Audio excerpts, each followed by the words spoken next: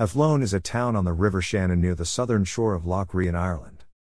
Located on the border between County Westmeath and County Roscommon, the development of the Athlone owes much to the location of a strategic ford on the Shannon. The ford at this point on the River Shannon has been in use since at least the Bronze Age, and the settlement expanded around this river crossing. The ford of Athlone was strategically important, as south of Athlone the River Shannon is impassable until Clonmacnoise, and north is Lough Ree. The two mortars in front of the medieval donjon of Athlone Castle are believed to date to the Williamite Wars, and were previously located outside the main entrance of Custume Barracks. By the 11th century, Turtlebach Ua Crawhor had built a wooden bridge at Athlone, approximately 100 meters south of the current bridge. This was defended by the earliest recorded fort on the site, built on the west bank of the river in 1129. On a number of occasions both the fort and bridge were subject to attacks, and towards the end of the 12th century the Anglo-Normans constructed a motte and bailey fortification here. This was superseded by a stone structure built in 1210 by Justiciar John de Grey. Becoming known as Athlone Castle, this 12-sided donjon dates from the 13th century. Other parts of the castle were largely destroyed during the siege of Athlone, and the external defences were subsequently rebuilt and enlarged.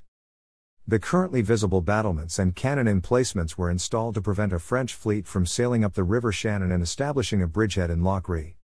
The castle was later damaged by a lightning strike on the powder store. The castle was also home to a small garrison, and provided housing for several families until the 1980s. These quarters now house part of the Castle Museum. During the wars that took place in Ireland during the 17th century, Athlone held a strategic position, holding the main bridge over the Shannon into Connaught.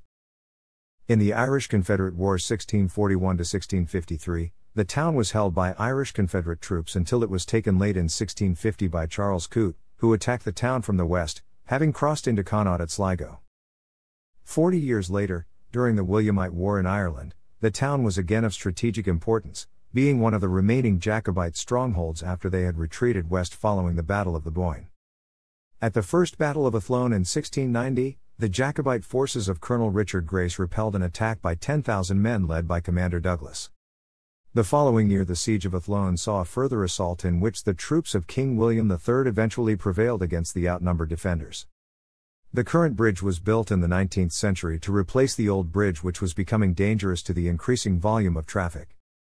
Originally the bridge had a movable section which was decommissioned in the mid-20th century. Also during the mid-19th century, the Board of Works built a weir wall south of Athlone to improve the navigation of the river. Irish soldiers marching across the bridge in Athlone for the handover of Custume Barracks, 1922. The town's barracks occupies a large area of the west bank of the River Shannon. Athlone Barracks, named Victoria Barracks in 1837, was renamed Custume Barracks in 1922 by General Sean McEwen, independence fighter and 1st Gach Western Command. It is named after a Sergeant Custume who, during the 1691 siege of Athlone, led a dozen volunteers out under the Dutch guns to tear down a wooden bridge. The barracks was the headquarters of the Western Command of the Irish Defence Forces until a reorganisation in 2013. It remains the headquarters of several infantry, artillery and engineering regiments of the Defence Forces. The original entrance to the barracks was where the current Garda station is today. Other fortifications in the area include the ruins of a battery just to the north of Athlone and a large artificial hill called the Batteries upon which council housing has been built. The Connaught side was defended by a fosse which no longer exists. The noted tenor John McCormack was born in here in 1884 in an area known as the Bawn. Sean's Bar is considered by some to be Ireland's oldest pub.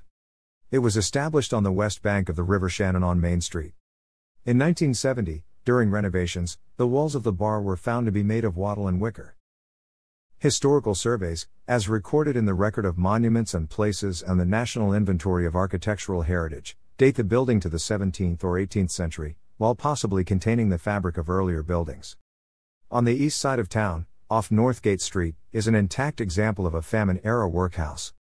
The building, renamed St. Mary's Hall, now hosts several youth groups and includes a large meeting room.